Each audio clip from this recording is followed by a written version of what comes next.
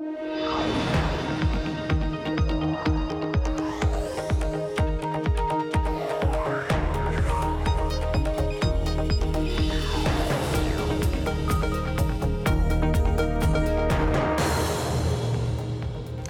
Taylor Riggs in San Francisco in for Emily Chang, and this is Bloomberg Technology. Coming up in the next hour, U.S. banks post earnings this week.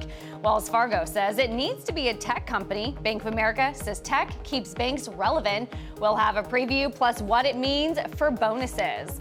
Plus, the heartbeat of healthcare. Technology and health are linked like never before. We'll head to the JP Morgan Healthcare Conference to talk 2020 trends.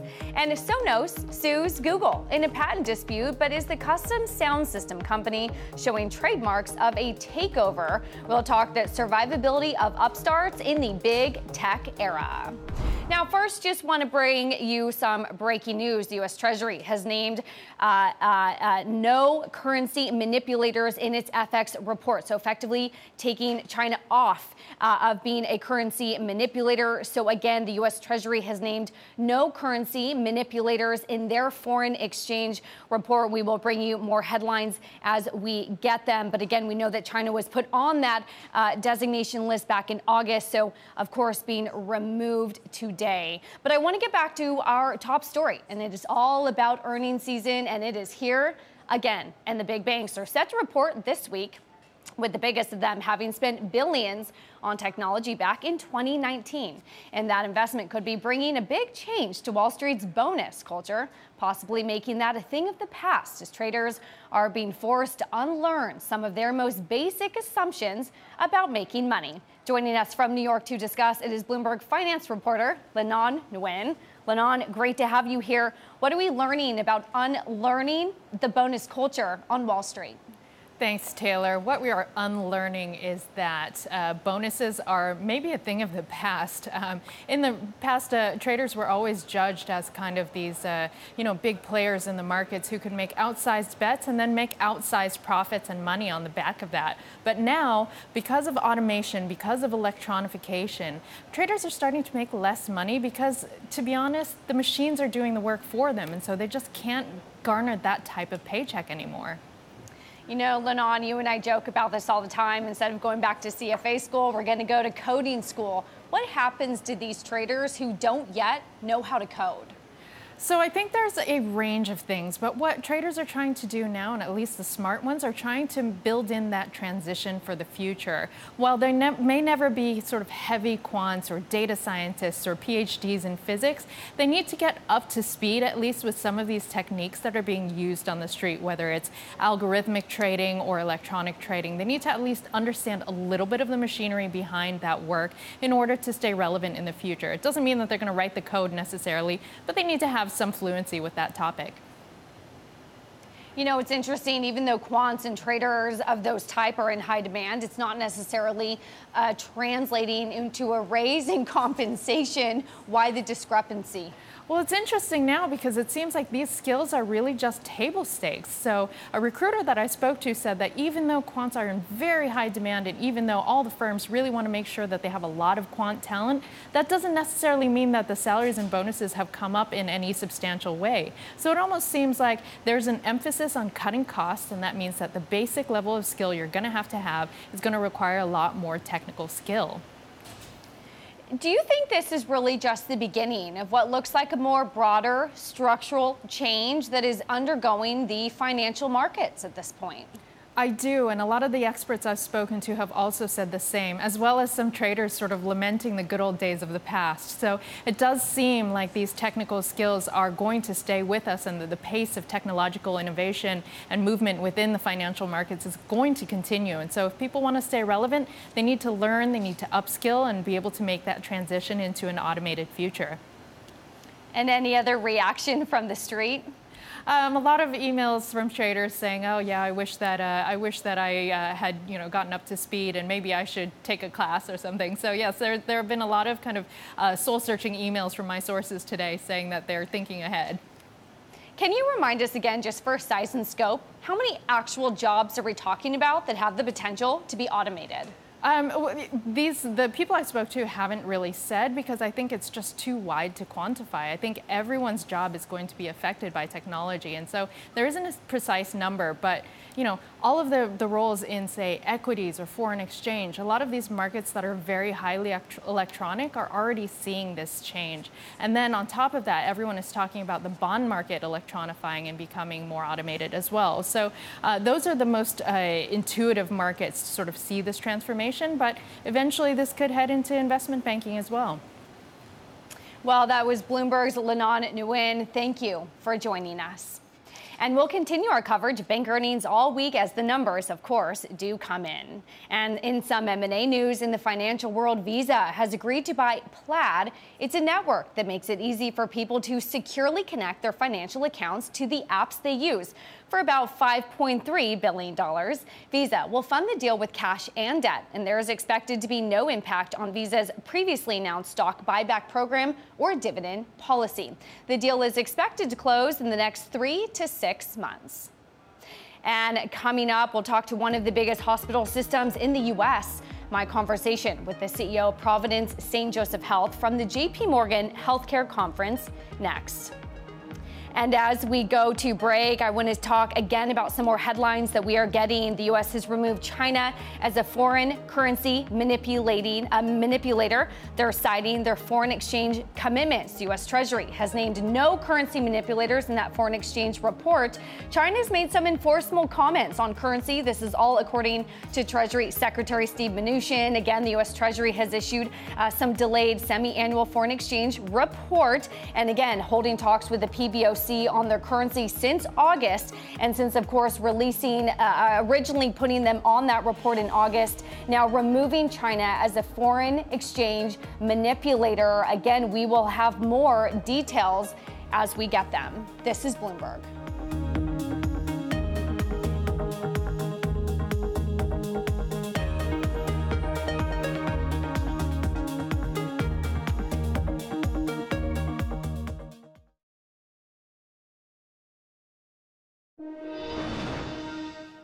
The intersection of healthcare and technology is never more apparent than at the J.P. Morgan Healthcare Conference going on this week in San Francisco. It's the place where partnerships are announced, informed, and predictions are made. One of the biggest hospital systems, Providence St. Joseph, announced a partnership with Microsoft in July. Its CEO, Rod Hochman, he joins me now with his 10 predictions for healthcare in 2020. Rod, great to have you. And one thing that really stood out on your list was health systems starting to prioritize digital access when it comes to care and collaboration with big tech. Why do you see that being a prediction for you?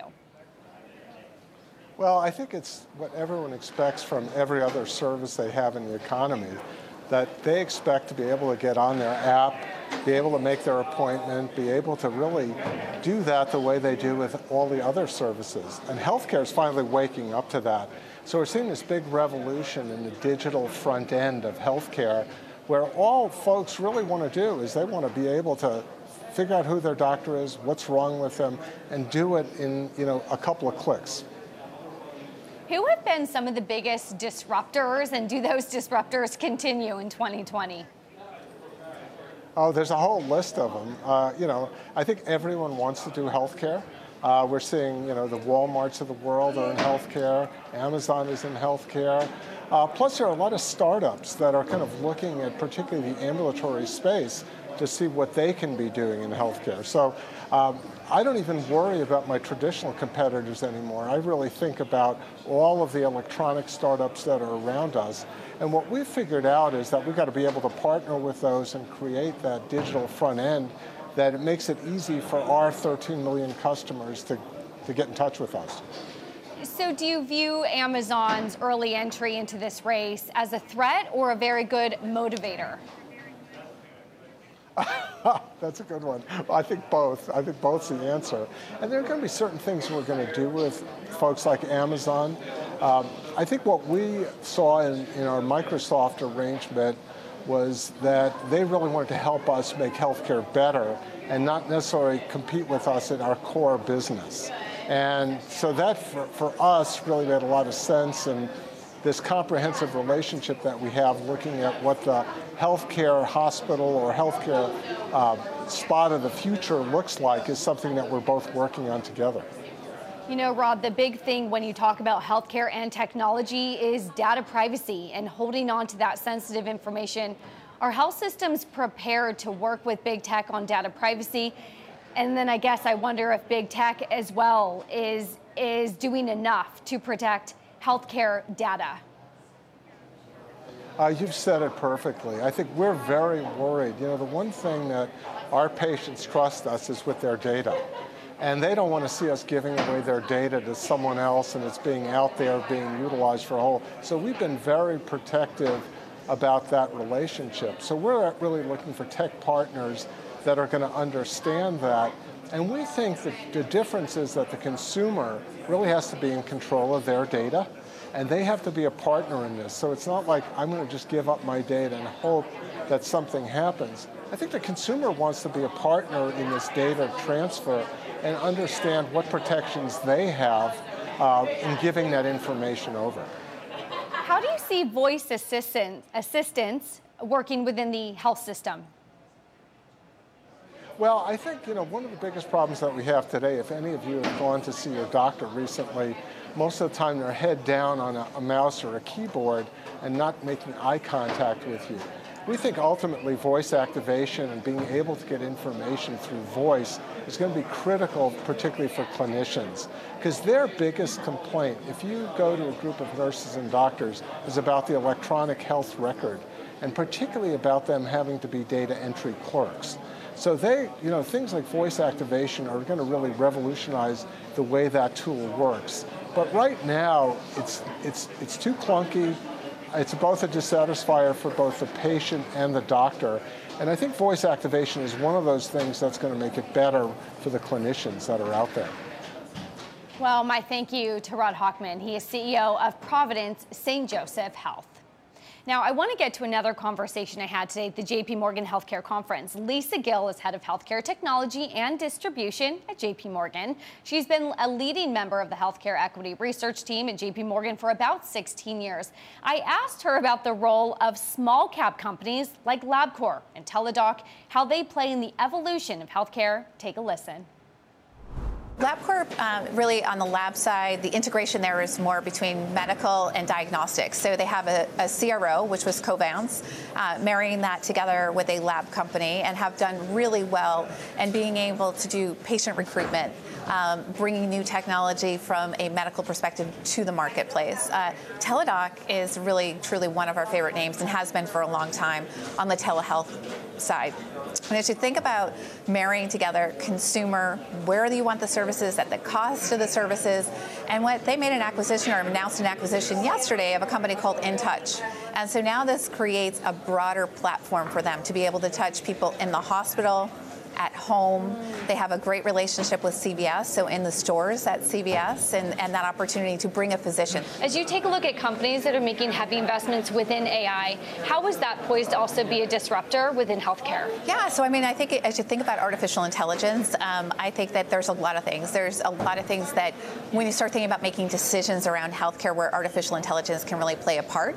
I think when you look at things like value-based care, which is the direction that this country needs to move in, we need to move away from fee-for-service towards value-based care, and where that artificial intelligence comes in and looks at patient populations, looks at, okay, if you're a diabetic, what's going to happen to you next? What are the things that we need to do to keep you healthy? And not just from a physical perspective, but how about a mental perspective? And that's where companies like Teladoc come into play, where they have programs with BetterHelp, where you can get that help with that individual to talk to that psychologist to walk through not just your physical ailments, but your mental ailments. Were the threats of Amazon entering this space overblown? You know, this is going to sound very strange to you right now, but I think Amazon coming into any space is actually really good for those companies. And the reason that I believe that is that companies in turn make big investments to try to compete against this, and it makes them better and smarter.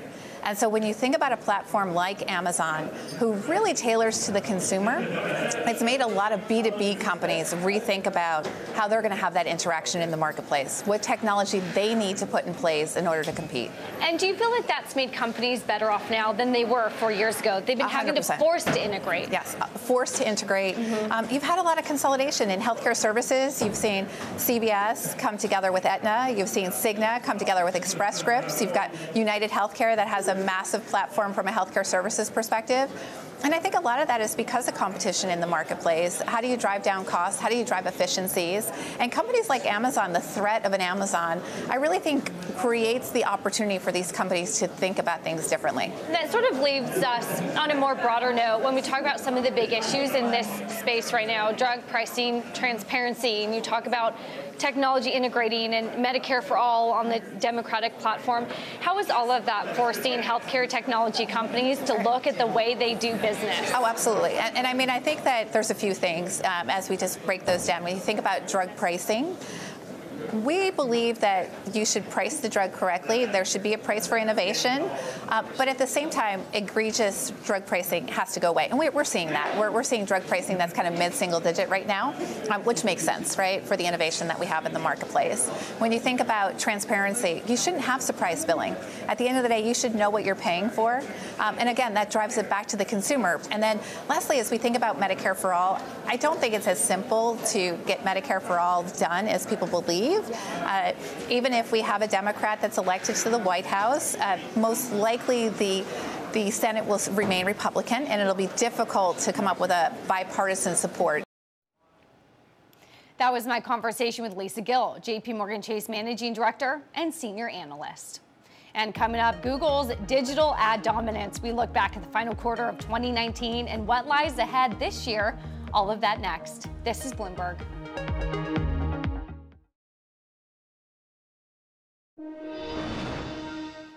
Netflix feeling the Oscar nom love this Monday. The streaming giant has 2 of 9 films nominated for Best Picture this year. The Irishman and Marriage Story give Netflix its best chance yet to win Hollywood's most coveted prize. The online service, now the largest movie studio in the world by volume, has mostly been shut out of the biggest prizes. Last year's Netflix's Roma was seen as a favorite to win the top Oscar, but lost to Comcast's Green Book. Now, Alphabet saw its price target raised by 19% at Evercore. That would be equivalent to about $1,600. The call comes as Evercore says Alphabet, quote, continues to compound on its defensible dominance in search and video advertising. Now, our next guest has taken a look back on the digital ad space where he says things look positive with the strongest uptick belonging to Google. Joining me from New York to discuss it is Pivotal Research Senior Analyst for Internet and Media, Michael Levine, and he currently has a buy rating on Alphabet. So, Michael, great to have you. What did your ad trends within the last few months show you about why Google is the best poised to outperform? I mean, we think it'll outperform in terms of stocks, I'd say, within the space. What I think you're talking to, Taylor, is our Pivotal Advertising Insights product, where we survey about 55 large agencies and large marketers. Encompasses probably about $10 billion of annualized spend in the United States. And what we saw over the course of the quarter was pretty clear increasing ad load in terms of the Google shopping products, as well as on YouTube, which tend to be seasonally very, very strong in the fourth quarter versus the third quarter. But we were pretty shocked when we saw the significant improvement in ROIs we saw for the full quarter, not only looking at it versus the third quarter, because there is typical seasonality that improves in the fourth quarter, but when we looked at the Q4 versus Q3 seasonality in the last couple of years, I mean, it seemed pretty pronounced. You know, Michael, another stock that you mentioned that is poised to, do well, do outperform relative to consensus is Snap. And if you come and take a look at a chart here that I'm showing inside my terminal, Snap, frankly, has been struggling. Right now, it's trading at $18, and frankly, the median price target from the street is only about $19 a share. What is Snap's angle here? Is it their young target niche audience? How does Snap stand out, frankly, amidst so many other bigger competitors? I mean, I think their execution has gone from being relatively lackluster over the last 15 months to being exceptional. I mean, you've had a real change in terms of senior management, CFO from Amazon. the chief strategy officer, I should say, sorry, chief sales officer, Jeremy Gorman, also out of Amazon. So you've really gone and put some much more consistent best practices industry-wide into the company, and just hearing phenomenally good feedback from the agencies. They're becoming more relevant, showing up more consistently on plans. So as we look out into 2020, I mean, it was one of the ideas that we had highlighted. It was one of our favorite ideas for the year. Where does that then leave Amazon in the midst of all those other competitors that you mentioned? On the advertising side, or just in general? Yes, advertising. You know, it's interesting. I mean, I have done a lot of checks, basically talking to large agencies that focus specifically on Amazon. I think something that a lot of folks on the street don't necessarily understand or appreciate is it really is highly correlated for them with the GMV of the business. Their ad business, for the most part, looks a lot more like Alibaba's, where you've got let's say a company like Procter & Gamble, who's selling products on the Amazon site, is also spending money on advertising. So this is a complete win-win for Amazon. You basically get the consumer data, you basically keep the transaction on the site, and it's a win for the brand manager or Procter, who can point to the VP of marketing, to the CMO, and show what kind of a lift that they're getting. So we're bullish. We actually think there's some good things going on. And there's some interesting updates, actually, as you're mentioning them, and conceivably on the video front, with regards to Amazon Prime Video. They had talked at CES about exceeding more than 40 million devices at the end of the year, and there was also some chatter that they're talking about going in and trying to sell other apps across some of the other devices. Which where does that then leave some of those other competitors in the space? I'm thinking Disney Plus and Netflix, which we were mentioning before this segment with you. Now potential Oscar nominations. Well, I mean, I think it's. I don't know if it's necessarily a bad thing for Disney Plus. I for what it's worth, I mean, let me just step back and just level set. Prime Video, in my opinion, I think of the Amazon business is really two primary things. I mean, you've got AWS, and then you've really got retail, and in my opinion, all the things that drive the Prime flywheel round. So what I think Amazon might conceivably be thinking about doing is trying to go ahead, conceivably even give the Fire hardware away for free, and maybe you'll start to look at seeing a subsidized Prime offering that could come out at some point during the course of the year. So to the extent they can build a more robust video ecosystem on the advertising side, that would allow them to subsidize that. So that's pretty compelling. Yeah. Well, an update on that. Advertising Insights with Michael Levine of Pivotal Research. Thank you for joining us. And coming up, we look at the world's biggest chip maker. It's trying to do as the U.S. and China reach a trade deal. All of that next. This is Bloomberg.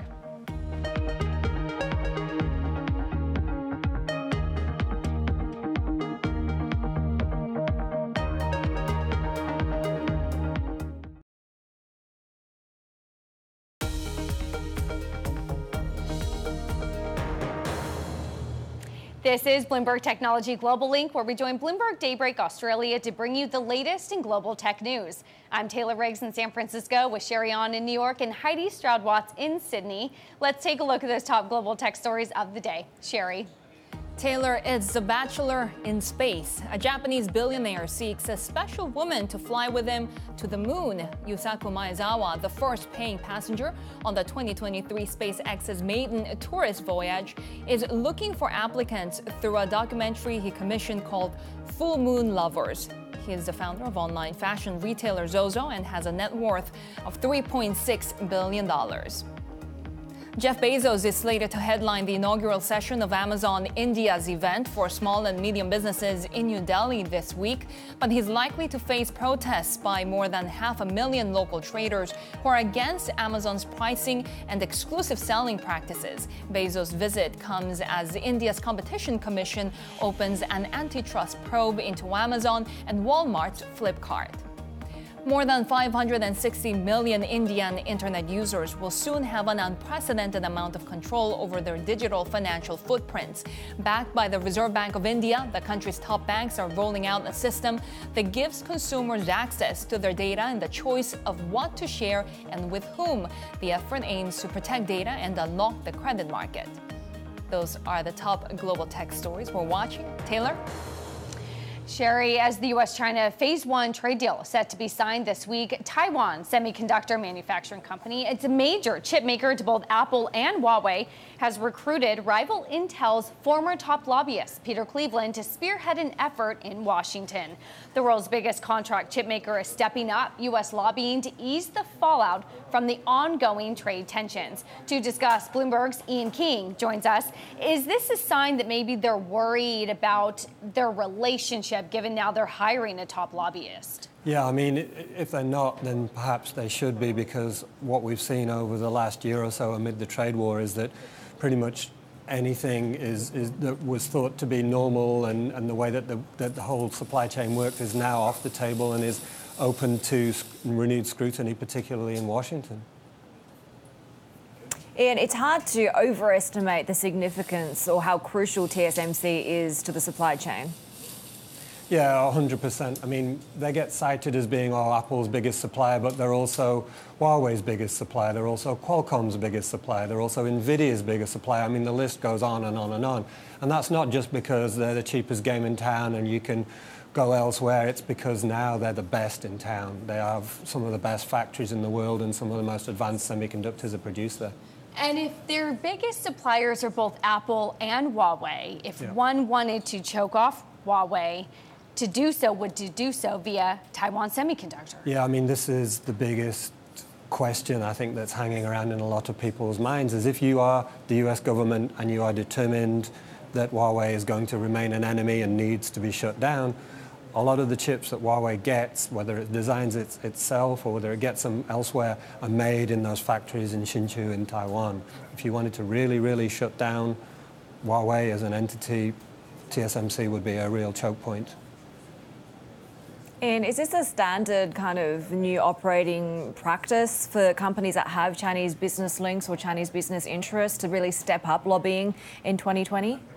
Yeah, well, I mean, as we saw in our story, you know, that Debbie did out of Taiwan, it's a, you know, people are spending more. Huawei is spending more. And I think because of the increasing uncertainty, at the very least, you have to have more people on the ground speaking to more people in the corridors of power in Washington, because not only are we seeing more action being taken, but we're seeing an increase in the sort of noise around who's doing what, who's thinking what, and who's going to take what action. So it really sort of pays to be paying more, to be finding out what's going on. And what do we know about Peter Cleveland and what he may or may not have done formally at Intel that could give us insight into perhaps some of the next steps at Taiwan? Yeah, I mean, Intel, the world's largest semiconductor company, it's obviously hand in hand with the US government in terms of the sense of companies that are important to the US and to the US economy. It's been lobbying and making that point for years.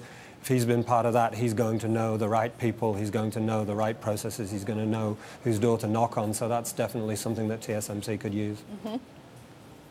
And is the recovery or the bottoming out when it comes to the chip industry or cycle at least providing some respite despite these political challenges being ongoing?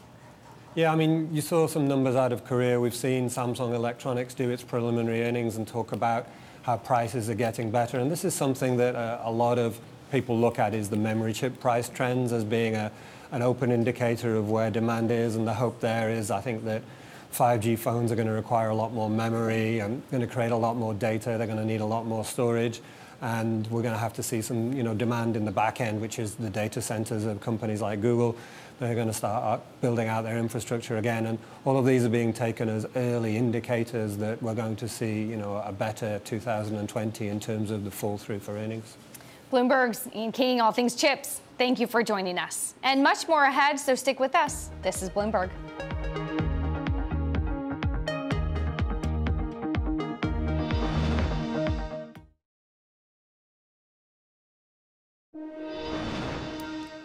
Optimism swelling around Apple as D.A. Davidson analyst Tom Forte has raised his price target to $375 a share. He cited the potential of 5G as his reason.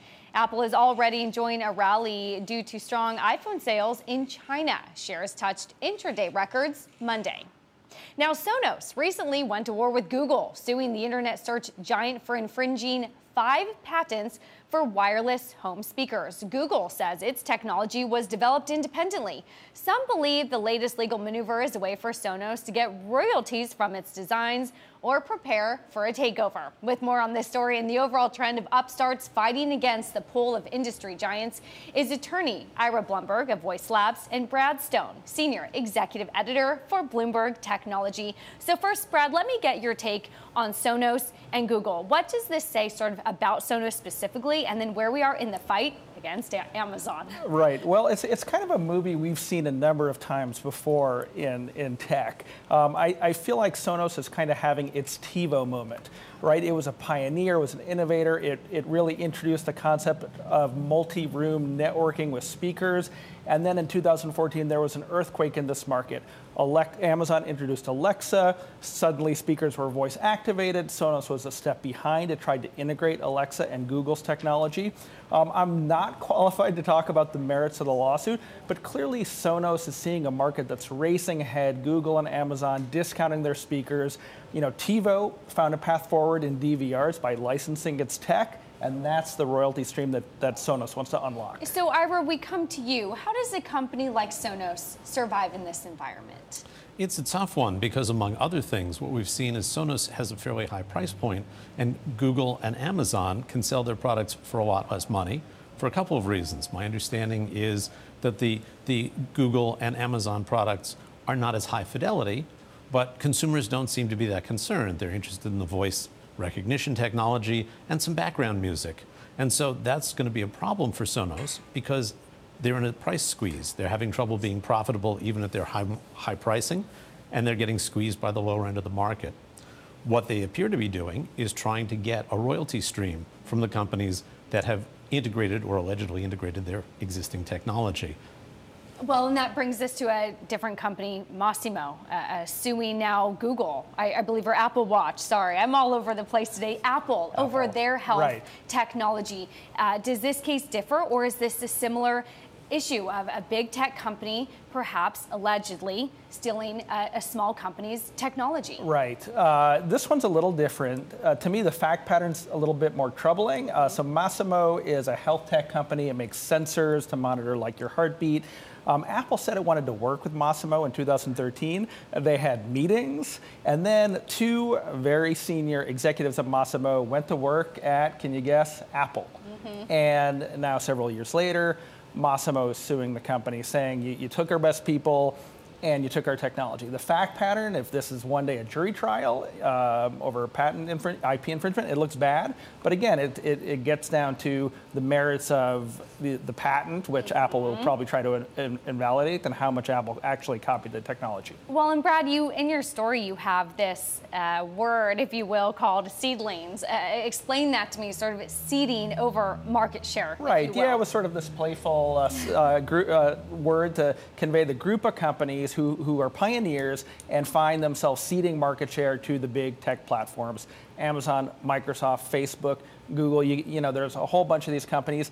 And look, I mean, I said before, this is a script we've seen before in tech, and it's kind of how tech works and has worked over decades. You know, big tech platforms emerge and kind of, you know, become kind of black holes or gravitational centers for technology, and the little companies, they can't succeed, right? I mean, you know, Sonos is still valued quite highly.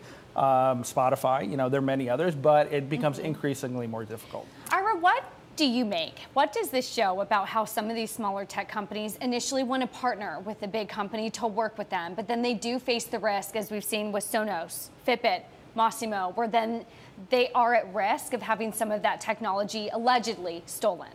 Well, it's a quandary because for a small company to get traction in the marketplace, they frequently do have to interface with and be compatible with existing platforms like Amazon, like Google, or on the hardware side like Microsoft and Intel. At the same time, if they open the kimono too far, they do expose some of their secret sauce, which makes it easier for these existing companies to duplicate what the small companies have pioneered. The other problem, of course, is that if you're a small company focused on a single function product, you are immediately susceptible to the inevitable integration that the hardware world constantly strives for. The mobile phone is a perfect example of that. When they started out, you could talk on a mobile phone. Over the years, they incorporated so many more functions: cameras, movie cameras, music players. So today, you look back, there was once a very healthy iPod and music player market. Nobody buys those anymore. You just plug your earbuds or wirelessly connect your earbuds to your phone. So you've got all this integration that has really put aside a lot of these standalone products. Look at the camera companies. Nobody sells a point-and-shoot camera anymore because your phone does it better. Well, and Ira, we were sort of joking here on Bloomberg Technology. You get some of these small companies, and we always ask, what's your good exit strategy, right? Like, short of an IPO, is it better perhaps to be a Sonos, to try to stand alone, to fight back against a seedling, as Brad would call them? Or would you be a Fitbit, perhaps be open to being acquired? And is that a better a strategy in terms of protecting your technology? In all of your years, what do you see? What would you recommend?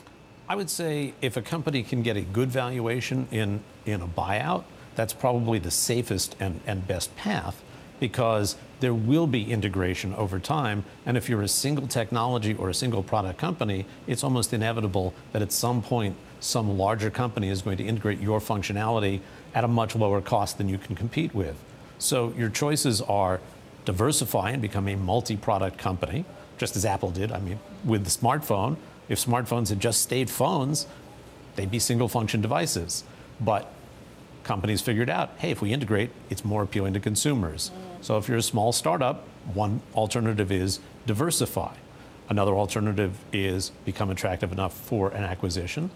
The third, which it looks like Sonos may be trying for, is eventually phase out of product development and focus on technology development that you can then license to the big tech companies. Well, always too short of a conversation. Thank you to Brad Stone of Bloomberg Technology and Ira Bloomberg of Video Labs. Now, Zen Meat has been dubbed the Chinese version of Impossible Foods and launched its plant-based meat products on the market last year. Co-founder Vincent Liu spoke to Bloomberg's Tom McKenzie on the sidelines of the UBS Greater China Conference in Shanghai on how competition for this market is shaking out in China. The government definitely wants more plant protein intake for, the consumers and Chinese consumers. But also unfortunately, we have the swine fever last year, so it doubled the effect of the plant-based food sector. So a lot of food company is noticing this new area, and like our competitor in the U.S., like Beyond Meats and Impossible Foods, they have done very successful marketing and product development in the U.S. market. So people is expecting, if there's company or if there's market for, mainland China.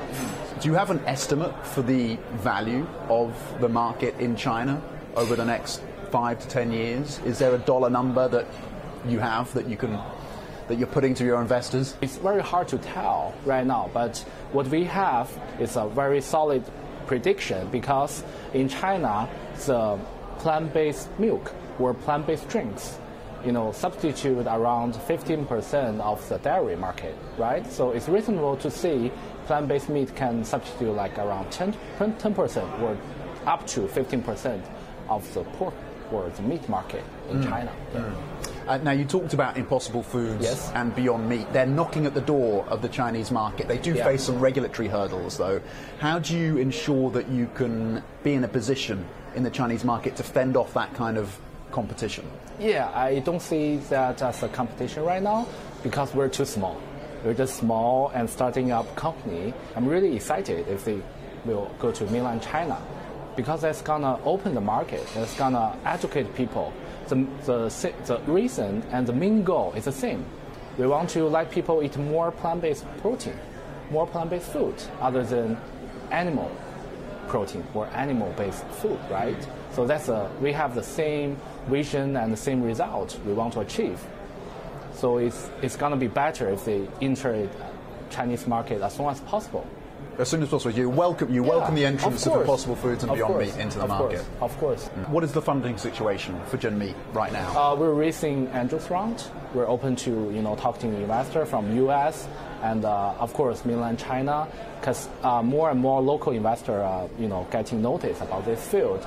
I understand like investors from US or Europe are more familiar with this field. And they also share the vision of why alternative protein is an important sector in food and agriculture sector.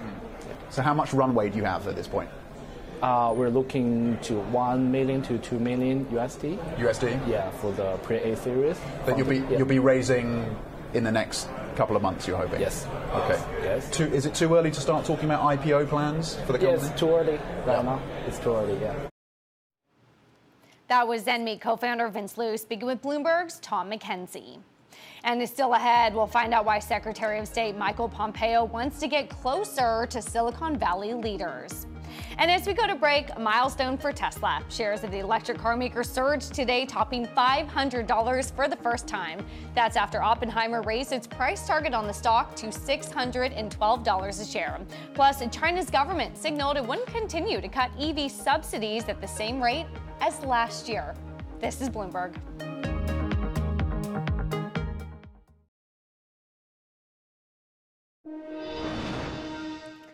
Facebook's former general counsel, Theodore Ulliott, will oversee T-Mobile's acquisition of Sprint if the $26 billion telecom deal closes. A federal judge approved the Justice Department's appointment of Ulliott as the monitoring trustee. The fate of the merger is still uncertain as it faces a federal antitrust lawsuit by a group of state attorneys general. Ulliott has held multiple corporate counsel positions, most recently for Facebook from 2008 to 2013.